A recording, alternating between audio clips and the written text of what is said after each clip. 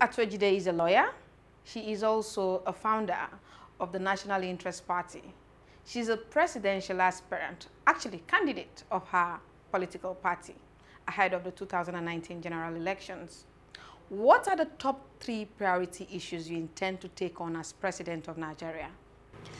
For me, the first thing of utmost priority is accountability and transparency. My administration will work hard to make sure that the people who are working with the government are very accountable, and we operate an open system so that everybody can monitor what's coming into the purse of the government, what's going out, how it's being controlled, what policies are driven, and how funds are sent out to tackle issues in the country.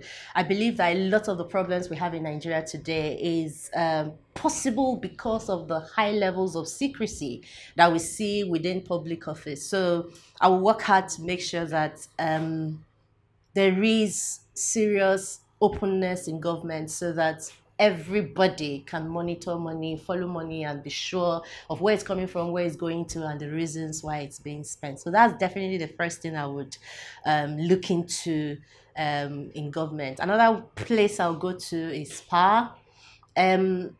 Every working society in the world knows the importance of electricity. So the rest of the world is busy investing seriously and making sure the investment is working to make sure there's power in their countries and help the economy to grow. Whereas we are investing so much and then not making sure that the power is coming. So my government will look to review a lot of the regulations, like the way the regulations are set in Nigeria. The same companies cannot produce, transmit, and distribute electricity. There is a requirement for every electricity produced in Nigeria to go to the national grid, and the national grid is controlled by government. So that's where the problem is in Nigeria. We won't get light because there are some people who still have the power to prevent the light comes in the name of national grid. So what I would do is to get the administration to bring in private investors who would be able to not only invest in the production of electricity, but also invest in the transmission and distribution, so that you can actually have private entities that are fully able to produce, transmit, and distribute electricity. And you're also open to alternative energy sources? Of course, there will be a lot of alternative energy sources, whether you're talking about wind or solar energy or hydro energy. You need all the alternative energy sources, and then the more you produce, the better for you, so that you can even have surplus that you can now be exporting. But we cannot rely on our government till date anymore, because it is clear that the willpower to get it done is not there. There's too much vested interest problem. So the best thing to do now is, while you are tackling the laws that makes it impossible for things to operate properly, allow the private sector to actually fully come into energy production, transmission, and distribution. That would definitely help us make sure that there's energy. And the third issue? Now, it's hard for me to decide whether I should go with health first or with education, but I would like to say that those are other 2 areas that I think you can try with education. Education, for example, we need to get all our children in school. You see so many kids on the streets, they are selling goods and all sorts of things in the name of mommy is too poor, we need to support. And there are women, like I've had so much experience where I deliberately pick up some of the women that sell things to me on my street, like all those ones that sell akara or bread or whatever. And you tell them, okay, I don't like seeing your children on the streets. I don't like seeing them outside of school. I will pay school fees, I'll make sure they go back. And then you do it.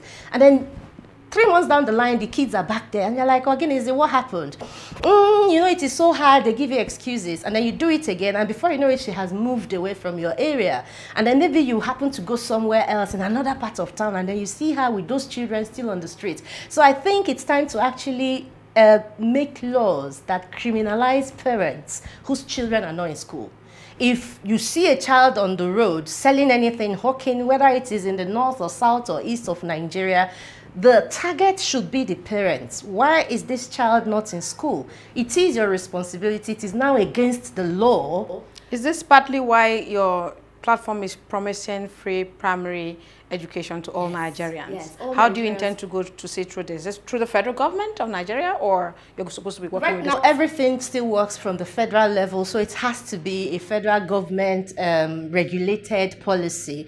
But what you have to understand is that no matter how much you centralize the power, everybody can already delegate duties to everybody else, no matter what level you need the work to be done. So yours is to make sure that you give somebody the responsibility on the lower level, and then that person gives somebody else beneath him or her, and make sure that every area is working in the local government, in the councils, in the states, at the national level. Make sure our children are in school. Punish parents whose children are not in school. By the time parents realize that it is a crime to keep your child out of school, they will buckle up and then actually punish them. Not that you tell them it's a crime, and then when you see parents who are keeping their children out of school, they tell you how they are pregnant or what the problems they're having, and then you are lenient to leave them. No, you actually punish them. And when they realize that it's no longer lip service, this is happening, parents will not stop their children from going to school. Then you have the vocational schools. Like Nigeria, there's this problem of quota we have. You have children or kids or adults or semi-adults who make 300, 400 in JAMB, but they have to stay back for people who make 20, 30, because there's this how do you say, quota system where certain percentage goes to certain people, and whether or not they live up to the expectation on the exams level, they still get admission. And then those ones who made the cutoffs are not going because they've already hit the quota. To me, that's wrong. We need to revisit this. And what I am saying is, everybody should get education. Anybody who is interested, after you have done your primary and secondary school, which should be compulsory, if you are interested in going through higher education, you should get it. However, if you are not able to do it on the level that the examination board has set, it's not a problem. You can still get that education from practical experience. You can go for a vocational study where you go, if you want to be, for example, an engineer, you go through a mechanic shop or something where they are teaching you all the skills that the other people are learning with mathematics and English. You are learning it, practicing it. So when you spend the amount of time you need to gather all those skills, you get the same degree as the person who is getting it from university. There's also a funding problem in Nigeria. Let's not forget that our tertiary education, for instance, the system is plagued by endemic strike actions. We have unmotivated staff and poor infrastructure, even for research. How do you intend to look at the issues of funding? A lot of it will have to be privatized. You have to actually look at the fact that our government right now does not have a lot of money, and the generation of money aspect will take a while to happen. However, we have a lot of private individuals and a lot of foreign bodies that are happy to come in and pump money into our system and help us develop. I have brought a lot of different organizations here and companies that wanted to start schools, but the governors, the ministers, and whoever they were, they will tell you, no, if you don't give me $10 million before you, I'm not even really willing to listen. When you remove those kind of people, or make sure that those kind of rules, those kind of conditions are not applying anymore, you'll be shocked at how much, even us Nigerians, a lot of us that are in the diaspora are yearning, they are eager to come back home and start to do things in this country that they have done in so many other countries in the world. But the environment does not welcome them. I am saying my administration would open it up. If you can do it, come and do it. They have the money, they have the brains, they have the experience. Open it up. Let them bring in the expertise. Teach the ones at home who want to learn how to teach. Teach them, and then make sure you're paying them their salaries when it's due. Every 28th day of the month, pay them. It's not at the risk of increasing tuition, especially for those at the tertiary level, because you've already said that at primary level will end up with having tuition fees increased, but that's why you still have to also have funding available for students. Make sure that there are student loans, that every student who is qualified to have, like for example, you cannot offer loans and then you don't have conditions. I would say if you are over the age of 30, you have to have compelling reasons why you want to go to university, because the time you should have gone, you've missed it. So it should be possible, but only if you have compelling reasons. But if you are 16, 18, 20, 25 and you want to go to school, there is no question. Do you have the qualifications? Do you have admission? Yes, yes, yes. And then you get the loan. You go to school, and then when you come out of school, when you start working, you start paying it back. Most advanced countries, that's how they educate their young ones. So you have to make sure that you provide funding that the people who are ready and able to go to school can access to make sure they can pay this tuition. Of course, you have to regulate also to ensure that they don't become unnecessarily too expensive so that it becomes an elite thing, but also make sure that the funding is available for students to access so that they can pay their school. No strike, no, there's absolutely no reason for strikes, because most times you hear, they didn't pay us our salary, they didn't give us this other pension rights and whatever, but make sure those things are in place. If they're in place, what are you calling for strike for? There's no reason to. Let's talk jobs, yeah? According to the National Bureau of Statistics, 16 million Nigerians are currently unemployed. Yeah. And that's a major crisis. What should we expect from the first year of the Eunice presidency or administration, as the case may be, in terms of those that are supposed to be employed per year? The first year. You can expect. I need you to be precise. Yes, administration is that we'll be inviting foreigners for visa lottery because there's too much work in Nigeria. And I'll tell you how. You have industries in this country that nobody is harnessing their opportunities. Education is one area where I tell you, multi job opportunities there. Entertainment, health, just name any sector in Nigeria, we are underperforming everywhere. Yet we have quite qualified, or at least almost qualified people, and then people that are so eager that you spend 3 months training them, they are ready to work. You can actually put them out there and leave them to do the jobs when you give them the training of just 3 months. What I'm saying is, open up the system. All this, give me 10 million or 50 million or $100 million before you do no. Remove that. You will see the investments coming, the whole roads. You will just see that Nigeria will turn into a manufacturing, and in fact, everywhere people will be busy. How many roads do we have in Nigeria that are good?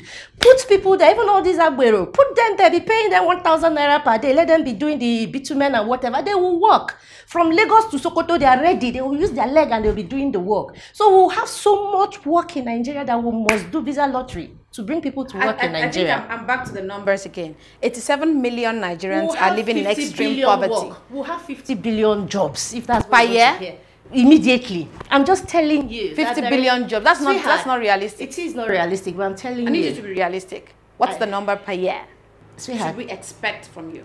I'm telling you, I won't give you numbers. Right. But what I can tell you is that anybody that is serious about working in Nigeria will get jobs if and when I get into government. Because the reason we are not working is not because there's no work to do. And it's not because there are no companies or individuals willing to employ the workforce. It's just because our policies makes it impossible. We deliberately put out policies there that doesn't let people do what they need to do. I have brought companies in this country that within months they had to go because of the... all of the bureaucratic bottlenecks will be If it is bureaucratic, it's okay. But this is like complete enemies of progress in charge of our affairs. They won't let you do anything. Even when it is finally favoring them, they will still look for a reason to bring you down because it's just fun to do. You need to take all that, take away all the policies, all the systems that allow that. Open up the system, make sure that there's transparency and accountability so that people who are coming in can actually come in and do what they have told you they are coming to do. Employ the people they have told you they are coming to employ. Not like all this thing we do. We bring Chinese, 50 billion Chinese to come and do work, and even in as little work as carrying bitumen, you bring Chinese from abroad to come and do that. We really don't need those kind of systems for now, but I'm saying we would even be happy to have that when everything is opened up. Talking about opening up, I think that takes me to the next question. Your fellow aspirant, Alhaji Atiku Abubakar, the then Vice President of Nigeria, has said that he's willing to privatize the NNPC. What would you do about the moribund industries owned by government, like Ajaokuta Steel Plant, for instance? Ajaokuta Steel Plant, when you follow the stories, you will just see that it is just absolute, I would say, wickedness on the part of our leaders to deliberately make sure that plant never came to be. Because I followed Mrs. Akpoti when she was making the report of the experience with Ajaokuta and all the things that she discovered, how Obasanjo was deliberately preventing the Ajaokuta Steel project from happening, how Osibanjo and all of them were part of the committees and still ended up, like you hear a lot of things and you realize we have had quite a lot of evil leaders who do not want to see this country become a world leader and who do not want the people to become better off. Hopefully, I would not have such people in my administration, so that we can have people who truly believe in the potentials of this country and in the welfare of our people making decisions for government. Ajaokuta Oil Steel, Ajaokuta Steel Company is an area where I would say, okay, there's so much potential there, we need to revive it. So are you willing to privatize the Nigerian National Petroleum Corporation? Many people have actually called it the four towers of corruption. I agree that NNPC is the Oga Patapata of corruption entity in Nigeria. However, it's not necessarily in the privatization of NNPC that you will solve it. It's more in the opening things up, making sure you deliver on your aims to make our system a lot more accountable to us, the people. NNPC is like the oil zone. Nigeria is way too dependent on oil, if you ask me. So I would work hard to make sure that we come away from that. By doing that, you'll actually also reduce the importance of NNPC to our economy. However, privatizing NNPC is something I would have to like pay more attention to, look at the pros and cons of having NNPC in the public hand and having it in the public hand. I haven't concerned myself so much with it so far, but I'm sure that the problem is not necessarily whether it is in public or in the private hand, but it is in the system that it is operating, whether it is allowing the people to see where funding is coming from, how it is being used, how much oil is taken away, who the oil wells are going to, how the revenues are generated, how they are expended. Those are the things that are the problem, and you could have the same problem even if an NPC is in the private hand. Nigeria is actually trading at a loss to keep PMS at 145 naira per litre at the moment. Would you remove the subsidy at the risk of increasing the price of petrol? Like I said, we depend too much on oil. We depend too much on how much money Nigeria is making from generating petroleum products, exporting them, and then re-importing finished products. Why are refineries not working, for example? Why don't we get our refineries working and get our oils refined here, so we don't even have to pay anybody? But before you get there, you have to start at a point, right? Before you get to the process of ensuring that... Wasn't it removing... what's the capacity of our refineries? Removing subsidy that made fuel 145 naira. Absolutely. So now, normally subsidy should have been removed and we should have been fined. We are still paying. NNPC calls it under recovery. We are still paying for subsidy. Exactly, and that's what I'm telling you, that the problem with NNPC is not necessarily being private or public. It's the system, the extremely inefficient system that they have introduced to the place and made the normal. You start first by uprooting all those issues. You may actually find that there's no subsidy being paid to anybody. You may actually find that it's just like a few hundred thousands that is paid as subsidy, and the rest is just imaginary figures that they give to us. So until you actually get there and you're seeing clearly, you can't really tell where the problems are. We know that our refineries should be working and our oil should be getting refined in Nigeria. Dangote is building a new refinery. All those things, why are they not working? Those are the things we should pay attention to and make sure they start working so that we can do all our refining in Nigeria and not even need to import any finished products from anywhere. Unless we have so much use of what we have, it's not enough to go around, then okay, we can look at importing from other countries. But I doubt that we will not be able to produce enough to serve this country because we do export a lot of crude oil products. As someone from the southeast of Nigeria, why are you against the agitation for Biafra? I will quote you. You did say that zero tolerance for deliberate disruption of public peace and harmony in the guise of standing up for the liberation of any group or groups within Nigeria under your presidency. I am so against everything Biafra, Arewa, all those things that they tell you, North must go away, South must go away. Everything that tells you break away from Nigeria, I'm 100% against them all. But they are not, most of them are actually not saying break away from Nigeria. Oh, Biafra is. Biafra tells you they're all cats and dogs and cockroaches and we need to get away from them. Address the issues that they're talking about from Biafra. What issues are they talking about? Can you remind me exactly? Inclusion, for instance. Okay, and it is only Biafra that is not included? Are the Southerners, the Afenifers, are they included? The Arawas, do you think they're actually included? Everybody is marginalized in Nigeria, and why we can't each see it is one thing that shocks me. But then you look at the Northerner, he is feeling marginalized. Come on, his life is not going anywhere. He's not able to go to school. He's not able to feed. He doesn't have electricity in his house. Nothing is happening for him. But agitation is part of democracy. You look at the Southern person, the same issues. And then the Igbos, everybody is marginalized in Nigeria because we have a government that doesn't care.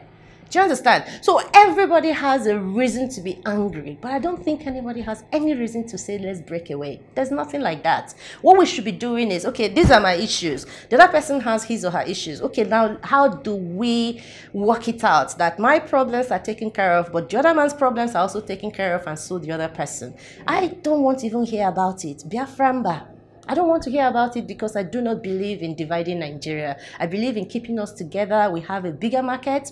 We are actually very good with each other. We have integrated. Thanks to Gowon, at the time he brought the NYSC and a few other programs, he actually allowed us to go around and see how things are done in other countries. And it has helped us. You have a lot of Igbos that are married to Yorubas, a lot of Yorubas that are married to Igbos, Hausas. You know, like we are actually quite well integrated. A lot of people who are doing these agitations don't even think about it beyond the now. I am hungry, I don't have food, my son made 380, he doesn't have admission. They're not looking beyond that. They are actually only seeing that and not seeing how everything else will go to waste if we fight this our Biafra or Arewa or Afenifere war or Midwest agenda. I also heard that one too. They have the Midwest one who say they are not part of the North, South or Eastern region. They are their own Midwest. So it's just too much agitation. But the reason is the lack of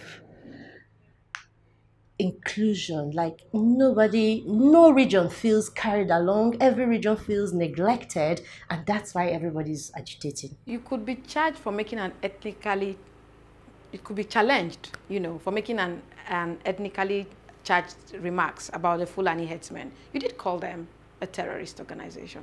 Oh yes, What's the whole world has called them terrorist organization. I didn't call them terrorist organization Fulani headsmen are either militia, for instance. Yes, but the Fulani headsmen we're talking about are the ones that carry guns, AK-47 guns, and go off killing people in the churches, go off cutting off women and bringing out their babies and slamming the heads of the babies on the floor. We have seen a lot, and they do call themselves the Fulani headsmen. It only follows that the rest of us will call them Fulani headsmen as well. It's not that I have a lot of headsmen in my party. In fact, when you tell them, well, introduce yourself, I am this person from Borno State and I'm a headsman. They're very proud headsmen. And we understand them, we respect them, we love them, because we know they're not part of the evil headsmen. But that's what they call themselves, and that's what the world calls them. Headsmen, Fulani headsmen going off to kill farmers and all that. We see it. We see it. Zamfara, Plateau, Benue, everywhere they call themselves headsmen, and they do these really horrible acts. And it is acts of terrorism. Anything you do that you have to exert such force on another person or community because you want them to do something in a particular way, it is terrorism. So I'm not sorry. How do you intend to solve the internal security issues in Nigeria? That's something I blame quite a lot on the current administration's nepotistic way of doing things. We have people from this same region heading nearly all the security outfits in Nigeria. It's going to be hard for them to be objective. Almost impossible, because when you think about going in and doing what you need to do to safeguard lives and properties, and then you're thinking that, oh my God, my brother, my sister, my uncle, my cousins are involved, you're highly likely to be too lenient or reluctant to even carry out your objectives. So one of the things we need to do with our security agencies is to also open it up, allow the best trained people from the different regions take control. Don't make it a thing of my people or the other set that I trust or those ones that are loyal to me. No, make it the people who are loyal to Nigeria, who are patriotic and very passionate about providing their services, giving their lives up for every Nigerian and Nigeria as a country. Those are the kind of people that should head our security outfits. You equip them, you give them the incentives they need by making sure their salaries are paid and paid on time, and their pensions, and if anything happens to them, their families are taken care of. They will go out there and they will lay their lives down for this country and her people. That's what we should do, and that's the quickest way to solve our security issues. Of course, we can always get external external help if we need it. But I believe that we do have quite enough committed security personnel that we may not even need a lot of external help to be able to tackle our security issues. The first thing we need are people who are committed to Nigeria and Nigerians, not to their side. President Buhari has continued to tout the war against corruption as has been one of his major good points for his administration. What's your assessment of the war against corruption? He has done nothing in the war against corruption. But there are prosecutions across the country. Yeah, and then how many have the centers that don't give him the executive is the judiciary. My point is, what Buhari is doing is just playing with our minds, and he's succeeding. There are people. My mom, for example, thinks Buhari is doing a good job of fighting corruption because she's always hearing names of people that they have collected money from and repatriation of funds from here and there. That's justified. Trust me, it's just propaganda. That's not fighting corruption. If you want to fight corruption, open up the system. Bring serious transparency and accountability. You'll fight corruption before they happen, not after they have happened. What he's doing is fighting all his enemies, all the PDP people that he feels, or people from the 80s, because you can see how he actually uproots people from then and still does them bad thing. So he's fighting all those that he feels owe him, and he's making it look like, oh, we're fighting corruption. That's not how to fight corruption. If you want to fight corruption, bring it to the people. Open up the system. Make everything you're doing public. Oh, we have XYZ amount. We need to do XYZ. We can put in so much money, but we need extra from here. We are going to get it from there. Let the people be seeing it. Then nobody will have the guts to steal anything. He himself is the Prime Minister of Petroleum. He is the father of Nigeria and everything. And money is missing. Petroleum funds are missing. What's it called? The subsidy stories we are hearing is in his ministry. The same president that is fighting corruption, the highest level of corruption is happening under him. And you want to convince me that he's fighting corruption? No, I'm not convinced. If he wants to fight corruption, he should open up the system, be accountable to the people, show us where the funds are coming from, where they're going to, who and who is getting what we're expecting from them, so we can follow them. If they give you 1 billion to construct school, and after 2 weeks, 3 weeks, we haven't even seen foundation, and we know that we'll start following you now. But when they are doing all this, they are secret settling people with Nigeria's money thing, and then they finish it, and then they go and pick somebody. Dasuki, he stole 5 billion because, and then they pick the other one and jail all the governors they can't get money from. We are fighting APC governors, all the ones we have jailed. Come on, I'm not deceived. Recently, you shared a story about suffering from domestic and sexual violence. What would you do to ensure that in your government, victims of these issues get justice in Nigeria? Getting justice is one thing. Preventing that such heinous crimes happen is another thing, and I think that's much more important. We need to bring it to the grassroots. We need to bring it to the people. You don't harm others because you think you can. Because sometimes it's just an ego thing, other times it's a sickness. But the important thing is to make sure you are working on it from where it is most dangerous before it happens. Prevent that it happens. How can that be prevented? Education is one way to make sure that boys and girls, because boys also get molested, you know, young people understand the damage you do to people when you rape them, when you beat them up, when you rob them. There's quite a lot of things we do that seem to be like big deal to us in Nigeria, but it's very important that our young Nigerians understand that these are not the ways to do things because of the impact it has on these people, others coming after them, and even back to you, because they are going to end up having the children that will come back haunting you. You know, like, we need to give the education. And then the victims. I have met a lot of other people, women who have been through similar experiences like I have been through, and they haven't even unfortunately dealt with it as well as I have. So a lot of them are still in that place of pain, abject. They just feel the world hates them, and they're not doing as well as they could because they've never recovered from that experience or those experiences. So we have to have a victim initiative where we can help victims recover from the pains of getting raped, getting beaten up by your husband, even the parents. Oh, parents do quite a lot of evil to their children sometimes. So we have to be able to initiate programs that will help these victims let it go, and then still face life with enthusiasm. Because and what happens to the perpetrators? You should punish the perpetrators, definitely, but you have to also think in terms of rehabilitating them. Like, you don't just throw them in jail and then after 10, 14, 13 years, sometimes our Supreme Court give as little as 5 years and then they're out and they are worse than before they even went in, or they perfect the skills of hiding it. So you have to actually rehabilitate them. While you are depriving them of their freedom, you also in that time impact enough knowledge, education, and goodwill in them so that when they come out, they're actually better, not worse than when they went into incarceration for the crimes they've committed. Yes, you have to punish them, but you have to punish them with a mindset of rehabilitating them. I mean, there are odds against you for these elections. Let's be very realistic about it. Would you accept an appointment in a, say, a Buhari government or a PDP administration? Okay. Because they are the two major parties in Nigeria. Now, I would not. I state categorically, I would not accept any position under a Buhari government. There is no reason why. But you're open for PDP? I'm open for any of the... I'm a member of the CUPP, so definitely I'm happy to work with PDP, Labour, all the other parties that are under the CUPP. I'm very, very happy with them. If you're passionate about fixing Nigeria, yes, why is there a big no for Buhari? Buhari is not open enough to allow fresh ideas come. I mean, just look at his appointments. He was appointing people who were dead long time ago. If you look at the ambassador, well, whatever. If you look at the ambassador of America, the guy looks like he would die tomorrow. Why would you do that when there are so many talented young Nigerians ready to work, but it's not open enough for him?